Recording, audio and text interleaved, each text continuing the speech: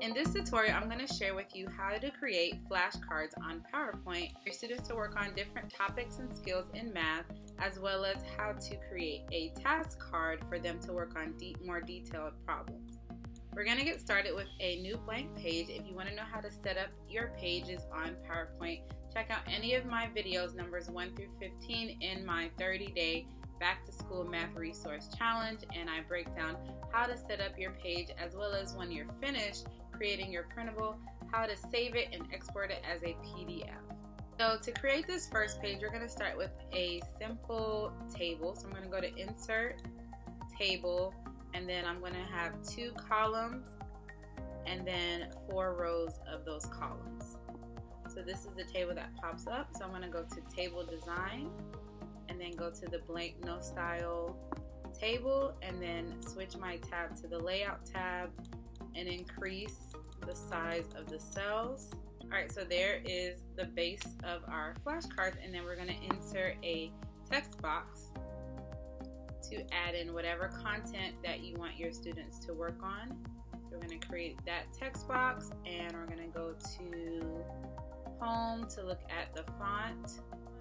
Let's go with my favorite, Century Gothic Bold, and then we're going to center it.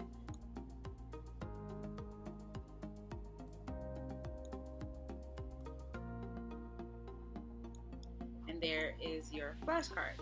So I'm going to duplicate that and move this over and make sure it's aligned, and then I'm going to select the one I just did and the first one, and I'm going to hit Command D on my keyboard, or hit Control D if you have a PC. I have a Mac, and bring that down and make sure it's aligned, and then hit Command D again, and then once more. And I want to move these down slightly, so I selected all of them just so I can bring them down. Now I'm going to go in and change the numbers. So I did 4s before, let's do 6s.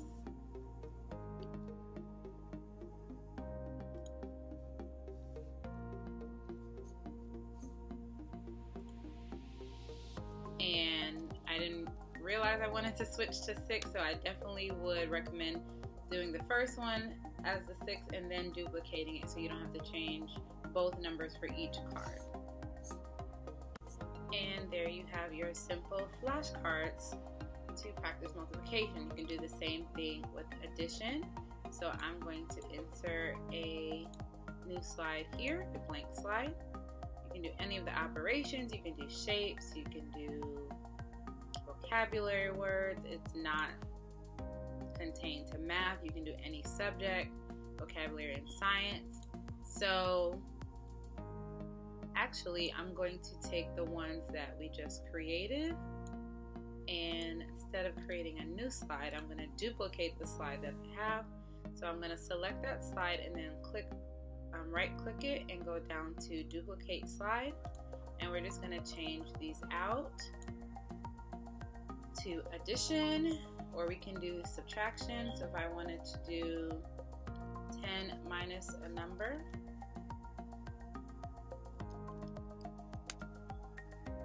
and I'm going to decrease the font size so that they fit. I'm going to get rid of these down here instead of changing them individually, and duplicate.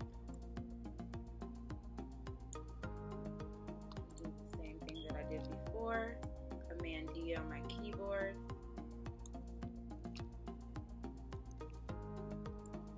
Select these and make sure they're more in the center. And then go in and change my numbers. So easily we switched it from multiplication to subtraction. Again, you can use flashcards for a variety of things. Now I want to turn my flashcards into task cards. Oh, and let me show you how to change your lines to those perforated lines. So if I select the table and I go to Table Design and we click on Lines, we can select whatever dotted or perforated lines that you want, and then click border and click all border. Oh, let's bring that back. Make sure your pen color is black, and then go to all border. And there are your dotted lines. If you didn't like those, choose the ones that you like. Let's choose that one, and then click all borders again. So there we have our flashcards. Now we're going to create task cards. Same setup. So I'm going to duplicate this page and delete everything. I guess I didn't need to duplicate it. I could have created a new page, but insert, we're going to go to insert and table, and we're going to do 2 columns of 4 again, and then let's go ahead and change our lines here. Let's do these lines this time, these dashes, and then again click all borders. So now for what's inside, I'm going to add in little text boxes for each part of the task card. So I want a title, one for my instructions, and then one for the actual question. So we're going to go to insert, go to text box, and we're going to type in what we want to call it. So we can just say task card number 1. If you're doing these for groups, you can separate it by color, like blue group task cards or group number 1 task cards. So I'm going to go to home and center that and make it bold, and then switch the font. And you can add color here if you want.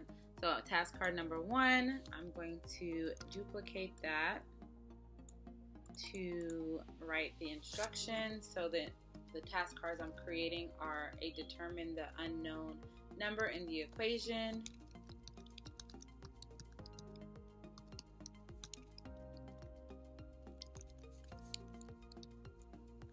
And then I'm going to take the task card 1 again to duplicate, Control D or Command D, to create my problem. So we can start off simple. 4 plus 6 equals 7 plus blank. So they're balancing out those equations, making sure it's equal on both sides.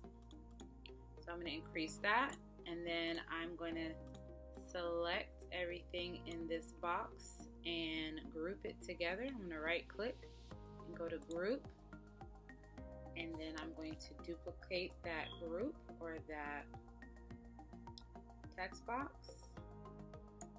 and then I'm going to select both.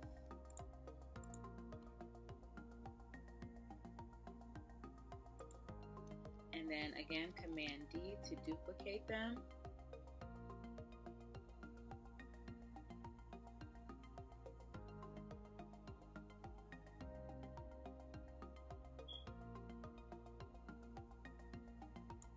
And then Command D again, and Command D again. And then I'm just going to go through and change the numbers as well as change the problems.